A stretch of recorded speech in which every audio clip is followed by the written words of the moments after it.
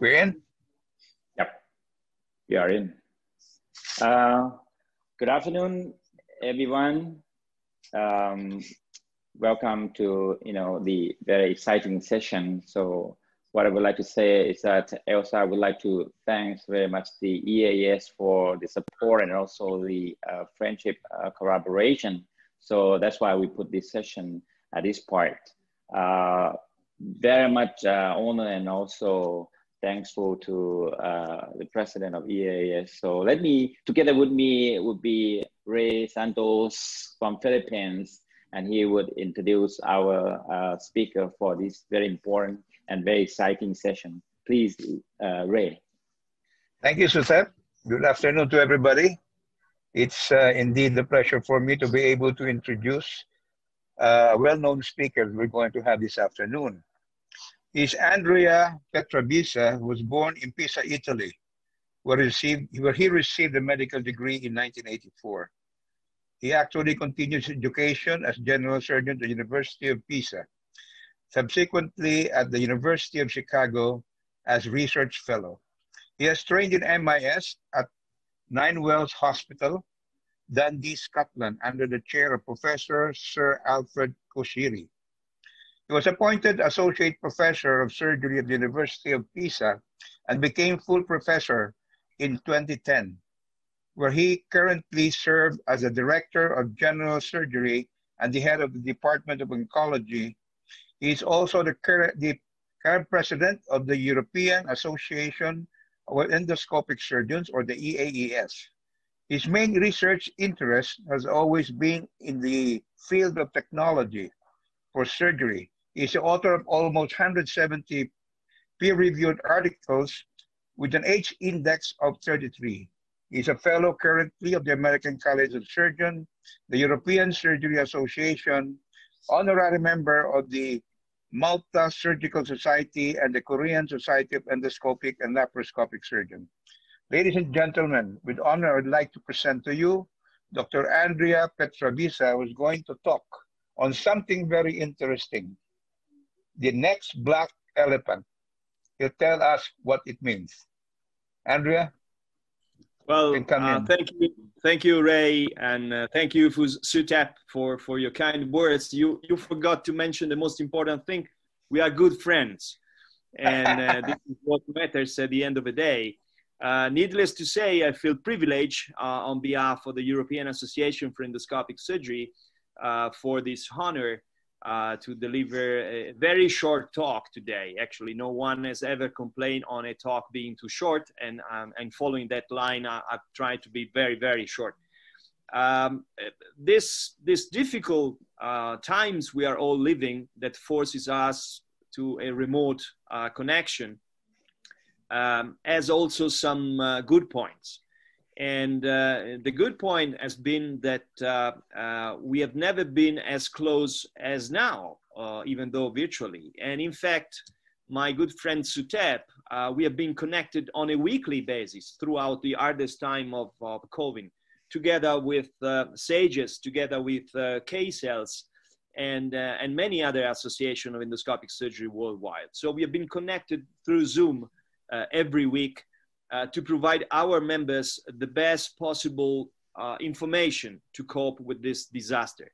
And I think that has been extremely useful and kept us close, and I would say closer than before. So that's a paradox of COVID. We are closer but separated, and that's a good point. So the title of my very short lecture is The Next Black Elephant, and I will not discover what that means because the video says it all. So I will ask the people in the backstage if they can run the video for us, please.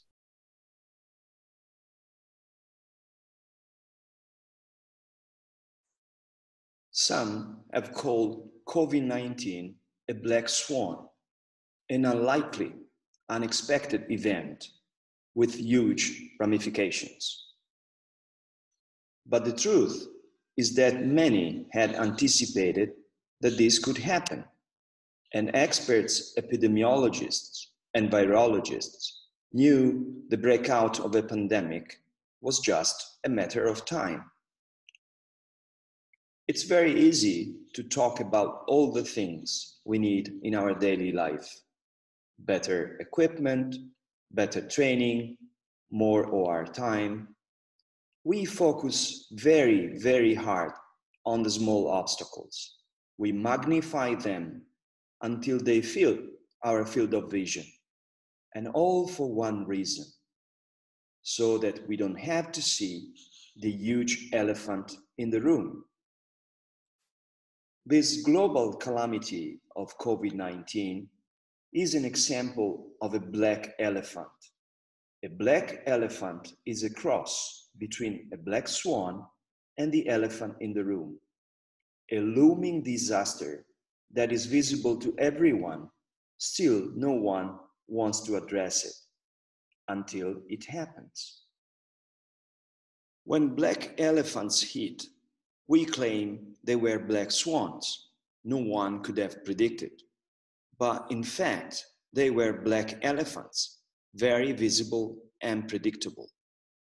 Black elephants exist in any sector in which inertia, denial, and other fear-based drivers are stronger than the desire to take action involving significant change. Post-COVID world is inevitable. How we shape it is not. And perhaps we can avoid the hit of some future black elephant. This is a moment when we can take a breath and look into the distance to imagine what the world of surgery will look like in the coming years and how we want to shape our future. What if this moment isn't just one tragedy in the history of mankind, not just another pandemic soon to be forgotten, but a defining moment? What if in 10 or 50 years' time, when we look back on this crisis, we realize it was a turning point? To kickstart a solution, we must recognize that our primary focus on short-term growth was misplaced, and instead hone in on the well-being of people and the environment. Other indicators fail to measure and therefore cannot tell us if our health services are functioning, if we are living within our planetary boundaries, if people are being treated equally and with respect. Let's start thinking about how we can create a more inclusive, equitable, and sustainable future for our profession.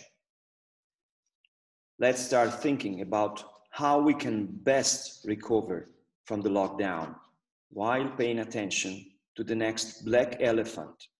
Times of stress are also times for growth. COVID-19, which was transmitted from animals to humans, is a direct warning that nature can take no more. While greenhouse gas emissions may dip this year because of lockdowns, we should not celebrate. Surgeons should take action and adopt new strategies on the circular economy concept.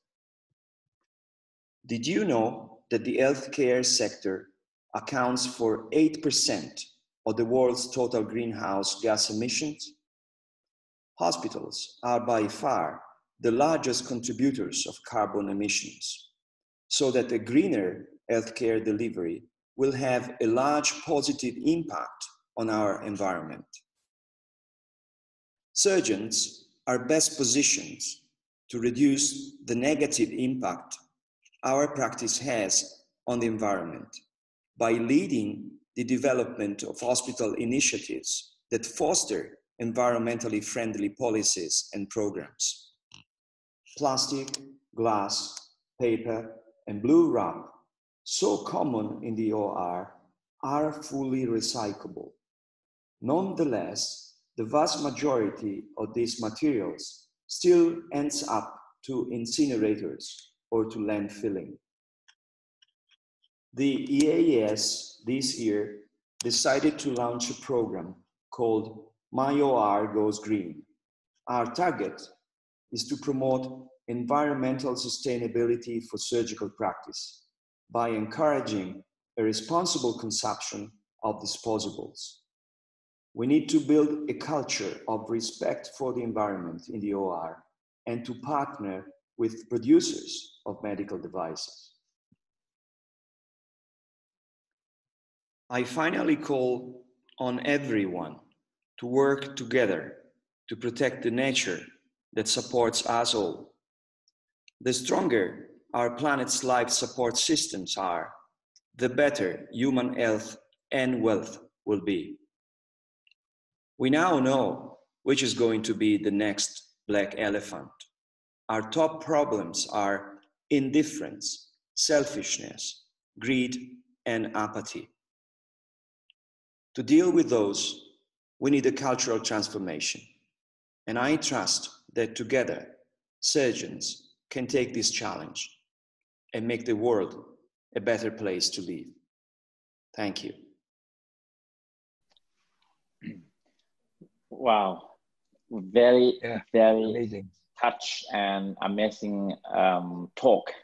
Thank you very much. Thank you very much. Thank you. Thank you, Andreas. It's an eye-opener. No, I mean, you know, it doesn't come, to be honest, from me, but it comes from my residents. Younger people, they have a different sensibility to environmental topics than my generation had. For us, is somehow natural to throw away all the consumables that comes to our hands. But new medical students and new residents, they came to me and said, but professor, you know, where all this stuff is going to after surgery? We do a lap chole and we fill up a couple of black beans. Where do all this stuff ends up? And we found out it goes to incinerators. And that's a tremendous amount of CO2. We need to do something. If we don't do anything, someone will do that. You know, by the time it's not me, the chief of the unit, but one of those residents will become the chief of the unit.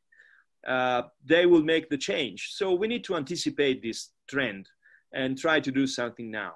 I think that spreading this knowledge is relevant and is what societies like ELSA and like EAES must do in the first place. And we also have the power to partner with the industry and make sure they pay additional attention to circular economy by providing us materials which is compostable, which can be dismantled and recycled. And we also need to operate separate sorting in the OR, like we do in our houses. You know, we all do separate sorting and separate collection. That has to be done in the OR as well. And all the plastics, all the metals, all the paper material can be recycled. It takes an effort, but it has to be done if we want to avoid the black elephant. Yes, the term green OR is really nice. Okay. So I think the EAES Go Green program is very initiative, and this is what, I mean, any personal or any society should be looking in it and also take responsibility. Yes, you're right.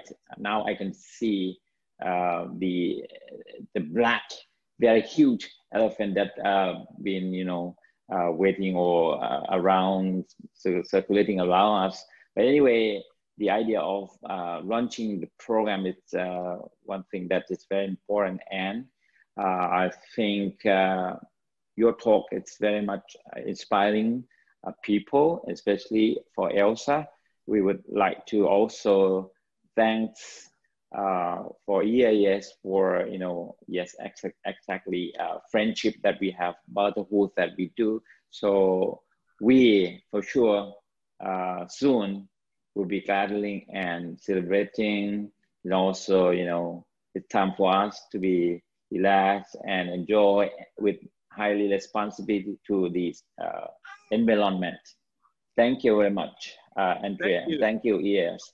Sutep, Yeah. I know you are a runner, so I will send you an EAES t-shirt with the Mayo Argos Green Program logo on it.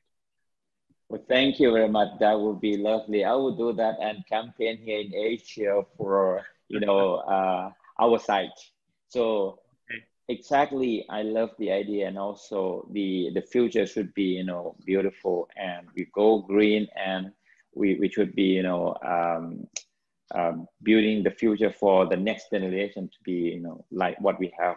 So Ray, I think this session is amazing session. The wisdom that we have right now, it's very much important and very inspiring. At this point, on behalf of ELSA, I would like to express our sincere thanks to the President of EAES for giving us the honor and also sharing with us the wisdom and the initiative that you're gonna do. So at this point, once again, thank you very much, and we'll see you soon.